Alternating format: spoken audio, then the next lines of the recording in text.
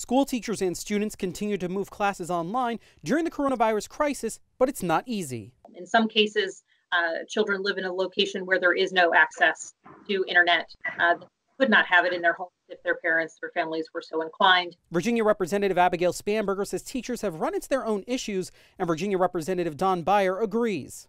It's one thing to have kids in the classroom. It's another thing to essentially individualize lesson plans for every one of the 30 children that you're responsible for. The National Education Association says 10 to 25% of students in a community do not have access to tools like broadband and the basic computer technology they need to learn.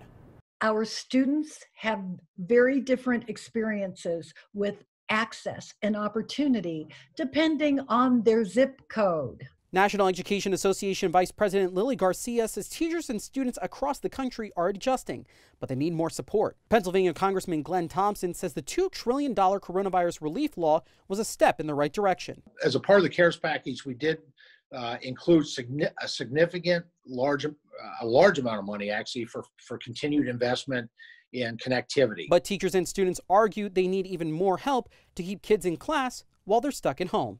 Reporting in Washington, I'm Basil John.